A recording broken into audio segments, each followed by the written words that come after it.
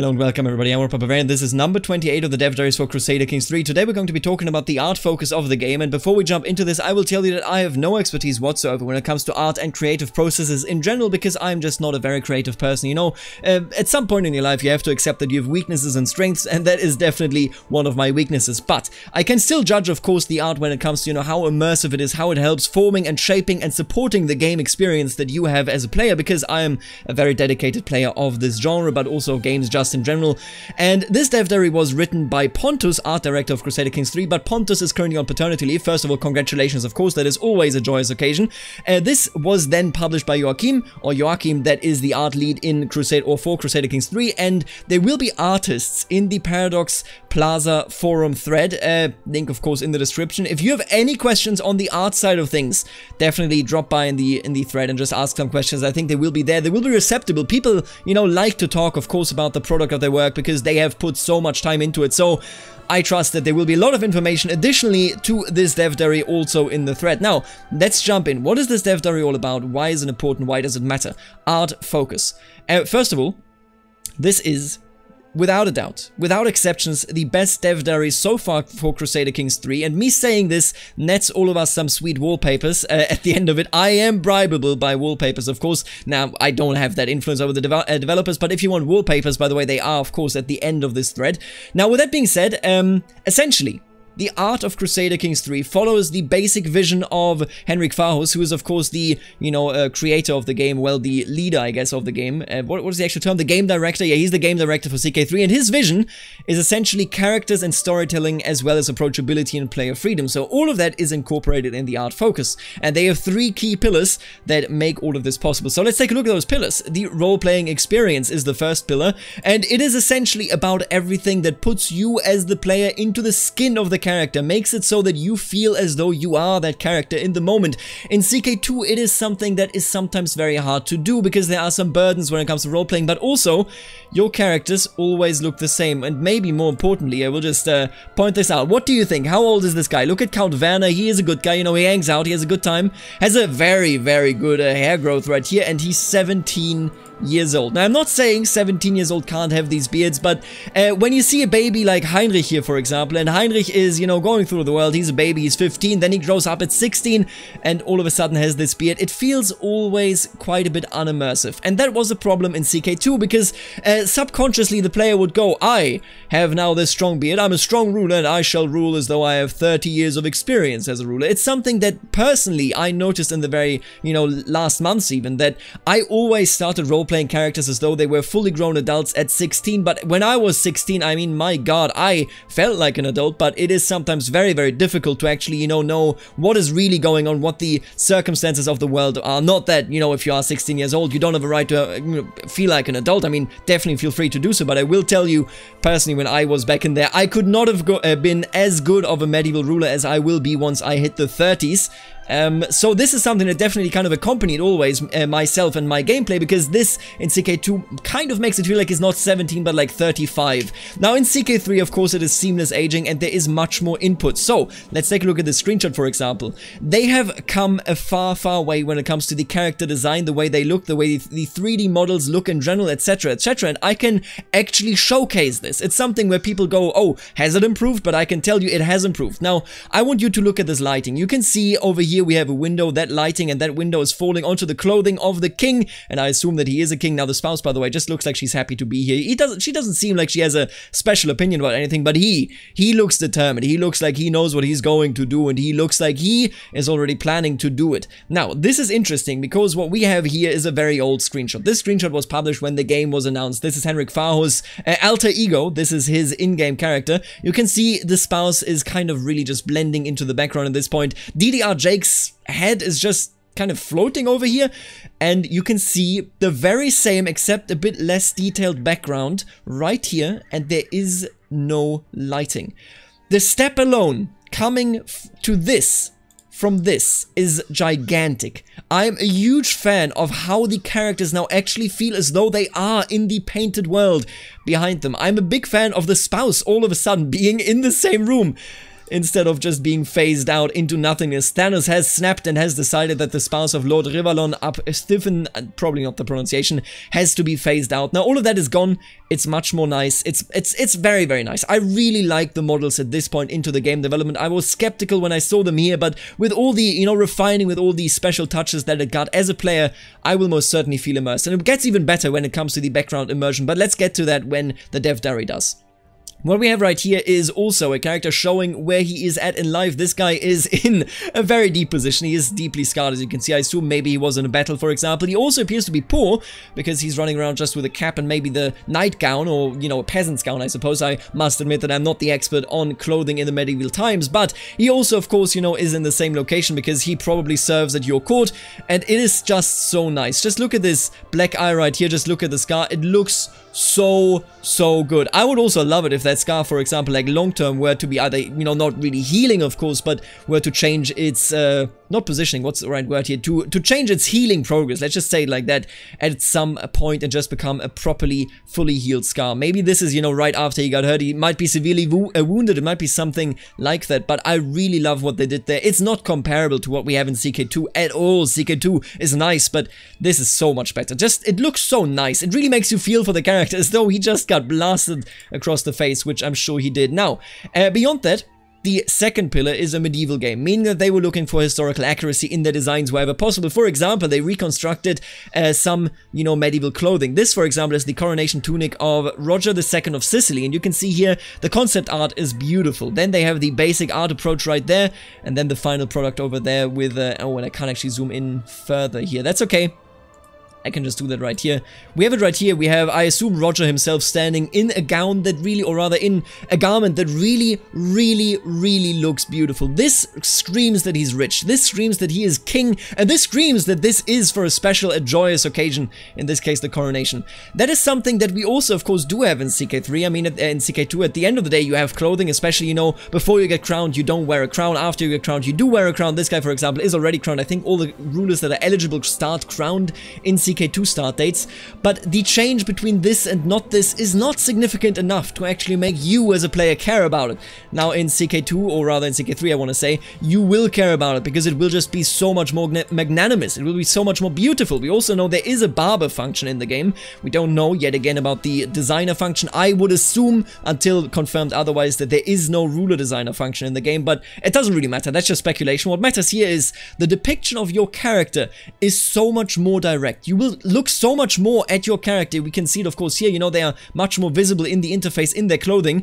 It has an impact on immersion. Believe you me, now I can't speak for the historical accuracy. Again, I can't speak for what is right and what is wrong when it comes to the actual artist design, because I'm not an artist, I'm not a medieval historian. Mad respect to all of those people. But I can tell you as a player, I look at this and I'm much more immersed than anything else. And they also, that's the third pillar, the last pillar, they went much harder all in on a rough world design. So essentially, you know, Crusader Kings, of course, is not a generic fantasy game like, for example, Elder Scrolls Oblivion, great game as well, but that was just a very generic fantasy game pretty much. They are not going and diving into this. They want to stay to reality as soon as possible, and the palette, of course, is a bit drab. The mood is a bit drab just in general. You know, nobody's running around with fancy, various, you know, just, I don't know, purple, like, what I mean is like pink clothing, I should say, neon pink clothing. None of these things you will see. You will see things that are at least as close as possible to reality. Now, the next thing are characters, and you can see, for me, the real test of the characters is if they make you feel, and it is satisfying to throw especially smug-looking rivals into your dungeon,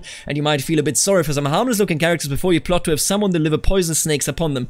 In previous dev diaries, we saw babies grow up, and I will tell you about those babies, my god, it did make me feel bad. When I look at a kid in CK2, I'm just like, throw it into the dungeon. Look at Heinrich, who gives a crap? Heinrich, he looked like a generic kid, but if I will see actual children that, you know, look like children, I will be, you know what?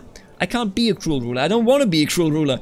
But that is something that CK3 will be doing instead of CK2's line where everybody looked the same as a child. I think it's very, very nice that they go really all in and essentially designing characters that show that they are living beings, or well, want to be living beings. Let's hope that the computer revolution is still a while away. Now, the lead character artist, Niels Wadensten, nice job. From what we're seeing right here, look at this. This is just, there's so much life in this single image right here, and you can see it going from the actual just basic art design of the clothing to the actual applicable one, and I think it just looks beautiful. I mean, this is just, you know, my god. what can I say? Again, like as an artist, or rather as a non-artist, I can't really say much about the process of this concept art and then into the 3D art, but what I can look at here will make me feel very much different. If, you know, if I play, for example, in Sub-Saharan Africa, if I play in the steppes, if I play in Central Europe, in Sicily, for example, all of those things will now have a much greater impact on how I feel about them in comparison to CK2's character portraits. Now, animation. Making the characters move was quite a challenge, since the movements need to be very discreet and not call too much attention to themselves, as that could become a distraction from the gameplay. That is something that I agree on. There is something like an uncanny valley there for sure that I see in plenty of games where the characters, first of all, look barely human. I think these look perfectly human. Where they look barely human, but then they also have just movements that look very as though they were skinwalkers. Like, it's just not a real thing. What they're doing just doesn't look realistic, and we're going to take a look at this in a second. So, keeping the rough world pillar in mind, they should not be silly and slapstick. While CK has some wonderful dark humor, we play it straight. I do think the look on a character's face when he realizes they are locked up together with a cannibal is appropriately shocked, though. Interesting. We don't actually see a cannibal, but that's okay. Now you can see these are broken, but I got them saved right here. Let's watch the council be animated. Watch this in particular here, you can see it throw up. That's just like, it's such a subtle move, but it's such a satisfying move to see. He's playing with his knife, of course. He's just standing there, ready to fight, ready to, of course, lead the armies. And doesn't it? Okay, it does not loop. Let me just loop it right there. And then over here, they aren't moving too much, but they are all moving, showcasing that they aren't just stale figures. This is an amazing posture, just for the record. I really love what Countess Mariana is doing here. Now, let's move on to this one. This is, without a doubt, the smuggest face that I have seen in the last years. Without a doubt. Look at this. Just look at this smug lady. Now, this is for the wedding celebration, and we know this went from CK2. Essentially, you can decide, hey, do you want to have royal aid duty? Do you want to make sure that there's an extra tax? Or do you just want to say, I'm rich, you don't need to pay for it, I can pay for it myself, which nets you the prestige that, of course, you know, you deserve. But look, can I zoom in here? I can. Look at this goddamn smug face. Queen Gwenllian, how are you so damn smug? She must be satisfied with herself that she is marrying a king, which I can only assume is in Iberia over here. What an exciting interface. We, again, don't really get those in CK2. You know, when you get a marriage interface, can I marry someone, or am I already married? I'm married. I can't request a divorce, but just look at this lady here, and she just sits there, you know, she doesn't really have an opinion on me being married to her. She just exists. She doesn't do anything to get her opinion, to gouge how she feels about it. I have to look at these numbers. Now in CK2, rather than CK3, I just look at this. She's smug. She's like, hell yeah, I'm a queen now.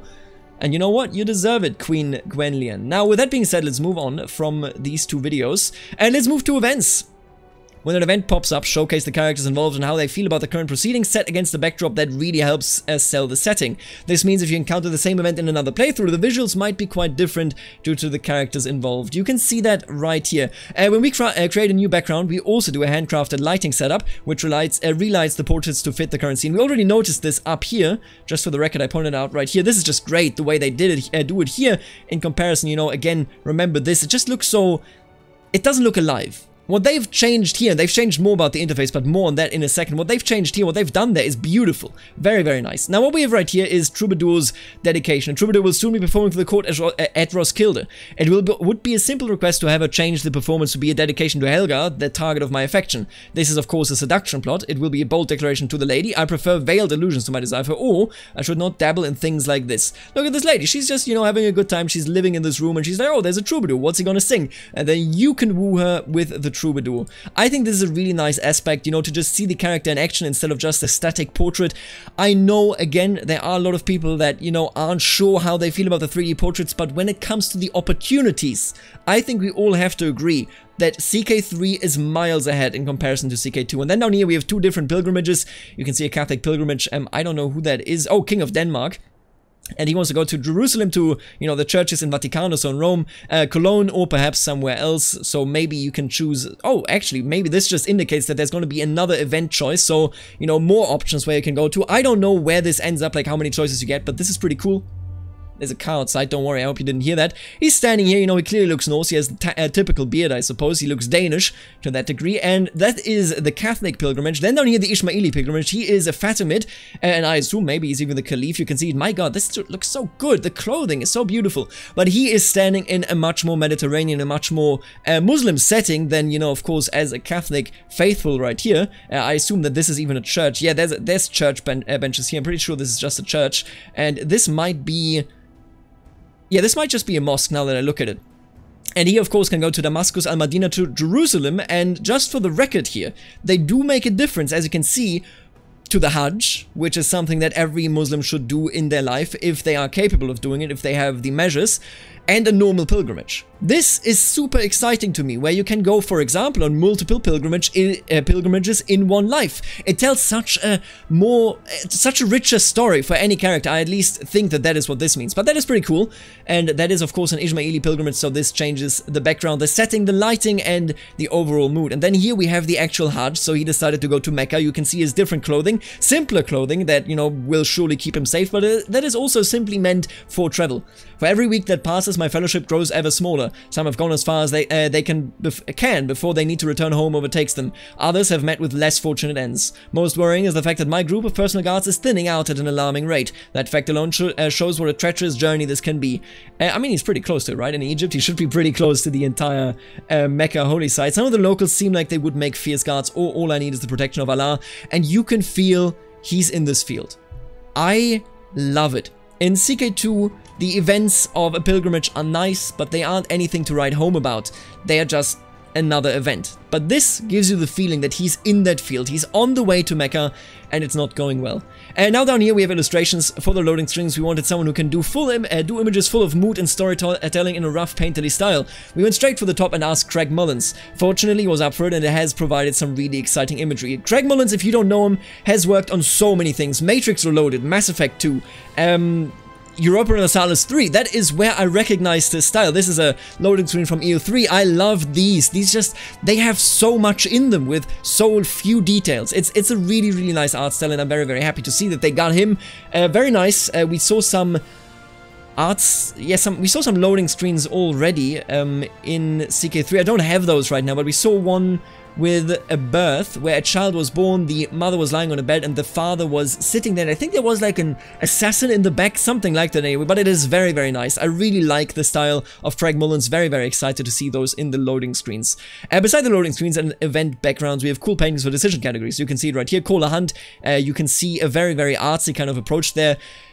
Similar, I would argue, to the CK2 one, but this one is more detailed. I think they went more care into it, although again I have no idea about the actual art processes behind it, so I'm not going to say too much about it. But either way, I think this is very, very well done, very cool. And you have also, of course, you know, art for terrain types, holdings, army movements, and so on. Very, very cool. And then, of course, here we have the units, and the units differ in the different regions. So Western European, Byzantine, Middle East, and North Africa, Pagans, Indian, and Turco-Mongol. I don't know, I think there could, of course, be more units, you know, more differentiation, more distinction, but I think this is a pretty extensive list as is. A unit has 3 visual tiers, becoming more armor-clad and sophisticated as it progresses. So it was important for us to make sure Tier 2 Byzantine looks equally as tough as a Tier 2 Turco-Mongol, for example. You can see that right here. I think this is a Western style, a classic Western approach here, and this is a Muslim style. You can see this is essentially the basic unit, the mid-tier unit, the high-tier unit. Those will change on the map as the unit, you know, quality of an army changes, and we have the similar approach right here. This looks like an elite unit, while this certainly doesn't. It is very, very nice how much work went into those, and we have more videos here. Let's take a look at those, because those are actually the units in action, and look at that. The armies are fighting at a much more aggressive rate. Now, I don't know whether this is, you know, actually how they would have fought, but I don't think that is really what this is about, because at the end of the day, it is a looping animation, of course, to just showcase what is going on the map. You know, if they actually fought, I think that would just be too long for one of these loops, for one of these simple approaches to this, but it looks much more alive than CK2 units just doing one-hit animation over and over again. I'm so excited for the visuals of CK3. You can even see these tiny flags in the wind. Well, there's another combat animation right here, also set in Ireland, and there you go. This army is wrecking this army. Very exciting to see. Get destroyed, you fools. Now, you can see the blood as well, spurting as well. What we have here in general is just, again, an animation loop, but it's much more sophisticated. It's much more in detail than anything that we had in CK2, and honestly, in any game except Imperator. Imperator has very nice animations as well. Now, let's move on to the holdings, and that is the only part of this dev diary where I am not completely overwhelmed by how amazing it looks. The holdings, essentially, you know, they of course do change based on their size, based on their tiers. We have castles and walls that have 4 tiers, and then temples and cities have 2 tiers. That makes a lot of sense. You also, of course, have different regions here: Western European, Mediterranean, India, and Middle East. And when you look at this, this is Western European. You can see a basic one, a extended one, an expanded one, and then the major one, the end game one, you could say. Of course, that is nice.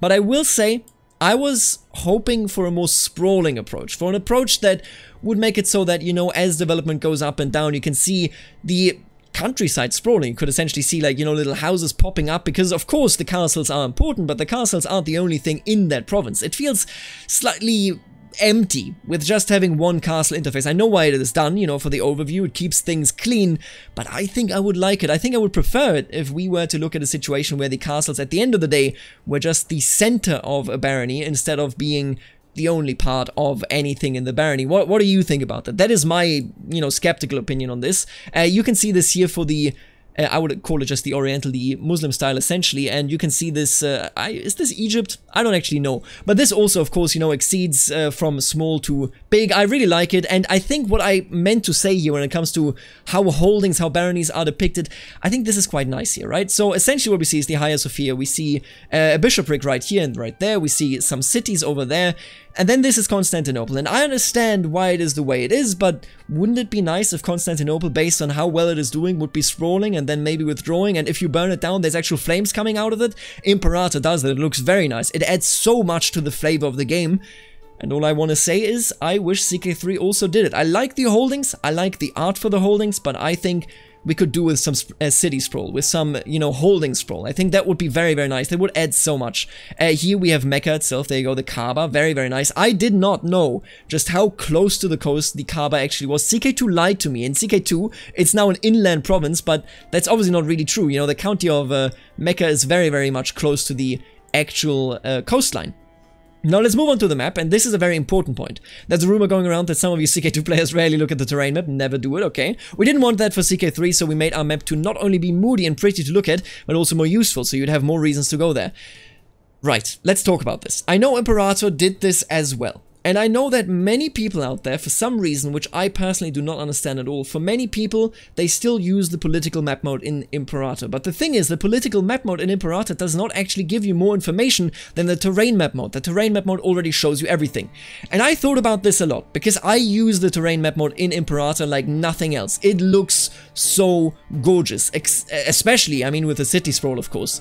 In CK3, I mean, we don't have the city sprawl, but it still feels to me much more immersive. When my character, for example, says, I will march from over here, I assume, where are we here? Is this the Caspian Sea? Is this the Black Sea? I can't tell. But, if my character decides to go from down here to up here, I can see the obstacles in his way, the way he has to cross the rivers, the way he has to go through the farmland and then go into more uncivilized territory, if you will. All of those things feel much more immersive to me, so I'm a big fan of them concentrating on the map.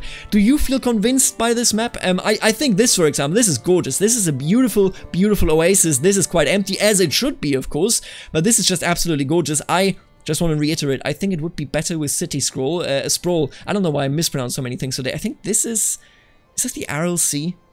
Are these the Urals? The Urals? I honestly don't know. Wait a minute, what are we looking at here? Are we looking at... See, I'm looking at this. Are we looking...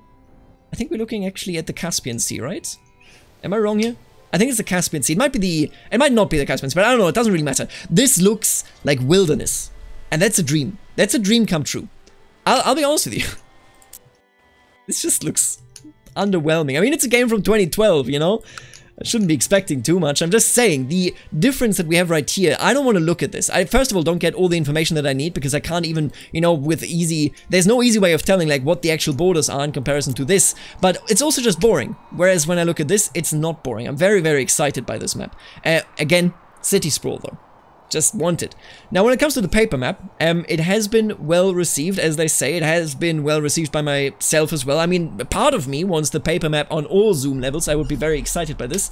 And I gotta give me a moment here. I need to get rid of this damn sound. There you go. So I'm very excited by this paper map, although I think it could also be something that I would like to see on all levels. But this is quite nice. It's a very neat looking map. It's a map that looks very exciting. And by the way, when I made videos about CK3, people pointed out, hey, Why didn't you address, you know, the rip over here? Because doesn't this indicate that there will be China? And the answer is yesn't. So the way I see this, I don't think this necessarily means anything. This just looks aesthetically pleasing because we don't know anything else here. It just looks like, you know, the people of Europe, and this is of course, you know, where much of this game is set in its mechanics, etc, etc, but they're like, we don't know what the hell is over there. Like, there's something there, sure, but we don't know what.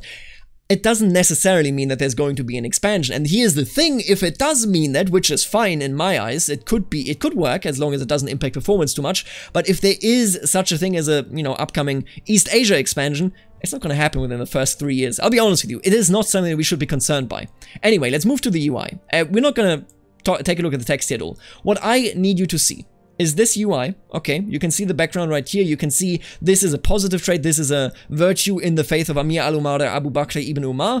What is his religion? He is Ash'ari, and this is his, you know, dynasty. Of course, he's Almoravid, but this is a virtue, for example. They changed this. You can see this was the old virtue marker, something that you couldn't easily tell as a virtue, but now this one tells it much clearer. You can just see the green thing and you're good to go. Maybe difficult for people that have a certain color blindness. I don't know. I am not colorblind, so I can't really... Yeah, I don't know. Maybe there needs to be a more clear way for colorblind people, although I don't actually know how colorblindness works, I will admit. But all of this interface is not the same as the interface presented to us at first. Let's take a look at the differences. First of all, you get character lighting with the event picture in the background. You see your wife in a much more prominent way instead of just phased out. You see this guy framed. You see everybody here framed. You see additional, you know, just portraits right here that you could add for secondary spouses. You see more color and generally see a new background image here. Let's compare this to the original design of the UI. Are you seeing this huge difference? Because I am. I'm seeing floating DDR Jake. I'm seeing phased away woman. I'm seeing no background picture here. What is that? That was a big sound, don't worry about it. I was scared by that, my god. I see all of these people not framed at all, so like it's a bit disorderly here. They're just floating heads as well, while all of this is nicely framed. You see their clothing, you see, you know, them grayed out, etc, etc. The revamp that they have done for this UI, even just, you know, this simple thing here that's now more prominent here, that you're over the domain limit in comparison to right there, this entire revamp is excellent. This really adds to the feeling of this UI, in my opinion. I mean, the revamp is pretty clear. I feel the way they do it, the way they mark these in colored, you know, coding as well. It's just way better. The original UI, I was always skeptical. I think there was good reason to be skeptical because while it is clear that they want a clear UI that is easy to navigate, this one was just a bit drab. But then you look at this and you're like, my god, I can actually see where this game is going. I'm very, very excited because they have worked much more on this UI than I thought. I thought we'd have to live with this UI for quite some time, but my god, they have progressed quite significantly. Now over here we see, of course, the interface for the men-at-arms. You see the art in the background. You can see that you can raise them, you know, much like levies. Of course, you have a button whether you want to reinforce them or not, and you can see that if you build an entirely new regiment, it will take 10 months to reinforce them to full strength. This is really cool, because the way this essentially works is, if this takes 10 months and I wipe your men-at-arms, you will be essentially lame for an entire year, if you can even you know, afford to reinforce your retinue at this 100% rate. So, the way I see this, this is an indication to me that since men-at-arms are so damn important in battles in CK3, if you lose them, you're gonna have a hard time winning any battles whatsoever. But the UI here in general, of course, we talked about this in the CK3 news video. The UI in general is very good about, you know, telling you what matters in combat and how much it matters, and it matters a shitload. My apologies. Very, very interesting. I can't wait to get my hands on this battle system because I'm very excited to actually check it out. Now, let's move on because, my god, we are 28 minutes in and we are... we still got a bit to go here, I think. That's not that much, actually. Oh, I'm making good time. I'm impressed by myself right now. I talk so much, you know? Either way, what we see here right now is essentially a normal event picture. Let me just fast forward here. Maybe I can get one as this character. If we can get one as this character, and I don't think we... I'm in observer mode, of course, but I don't think we get anything here. But when you get an event as a character, you do see the characters framed, of course, in CK2 as well, but this one is much more expressive. They will also have a mood. For example, I, Anava, gladly accept your hand in marriage. May Lempu bless our union, my modest husband. High Chiefess Anava of Chuvashia. Look at that. She has agreed. She is eager, you know, to become a wife. And I think this event is a bit more colorful, a bit more, you know, just atmospheric with all the paintings here in the back as well. I like where they're going with all of this. Straight up. We use a lot of illustrations in our UIs to help immersion and flavor, and we have a cool system where some of the image types are context sensitive. So for instance, your sultan will not stand in front of a Western European throne if he is hanging out in the Middle East. This Makes perfect sense. Very cool. And if you're dealing with Catholicism and religion view, well, you see churches and similar imagery. I am very excited for this. Honestly, the UI, it's just, I'm very excited. It's this entire dev diary. Maybe I didn't even just say that this dev diary was the best one because he bribed me with wallpapers, but maybe I just said it because it's the best one. If you don't get excited by the visuals of this, then I don't know what you could be expected. The only thing, again, for me is the map. I love terrain mode in modern games like Imperator Rome, but like just add sprawl. I'm all for the sprawl and this will look amazing. But everything else, the UI, the characters, it is so good. And it goes even further because it goes to the coat of arms. We have totally overhauled the coat of arms system. We started from scratch, poring over history books and contemporary armorials to ensure every detail is authentic. We designed accurate COA for over 1,000 titles and dynasties to complement a new scriptable random system that weights hundreds of unique elements based on culture, religion, and everything in between. We modeled minute differences across regions, so frequencies of designs and tinctures are different in Germany, France, and Spain. The amount of possible combinations, millions. Every atom procedural. We achieved our primary goal of, what is this? Get out of here. I think I'm getting mails and that Microsoft has decided to not tell me about it. God damn it. Why is it still giving me the sound though? Don't worry about it. We are almost done with the dev diary. I will almost release you back into the wilderness. We achieved our primary goal of making our feudal European heraldry as accurate as possible, but we didn't stop there. We wanted to go into extra depth for all regions. For example, the Eastern Hordes decorate the Great Step with their special Tamga emblems, while the Islamic world is fleshed out with immersive Saracenic heraldry. No more endless stars and crescents, which of course also wasn't actually historically correct. The star and crescent is something that the Ottomans introduced quite late as the main symbol for Islam. Emergent cadet houses differentiate their new arms by quartering, and yes, England's coat of arms will change if William wins the Norman invasion. Look at this beauty. We have the original sigil, the dragon, or the wyvern, no, I think this is actually a dragon, technically speaking, of England. We have the 3 lions of House de Normandy, and then we have the combined coat of arms under Henry IV, I think, in like 1350, I want to say. Well, either way. But the way that this is dynamic is something that interests me a lot. If this is restricted to England only, or if this can actually change based on who holds it, whether you have the kingdom, for example, of France and England in your possession, that is something that I would like to know. I would be very excited to see this not just being, for example, oh, you know, I'm a French character that holds the English throne, and because of that, this is now the random Capet kind of sigil here, but instead, if you hold the crown of France and England, it becomes this. I would be so excited by that. They don't say that, so I assume it's not in, but my god, it would be so good. Now, down here, we have generated portraits, or COAs, and I will say they are decentered. You can see it right here. This is not in the center. This is not in the center, but I don't think that this should be concerning, because the way it essentially works is just, that's just a general UI bug right now. You can tell this is just a UI bug. Every single thing is slightly off the center.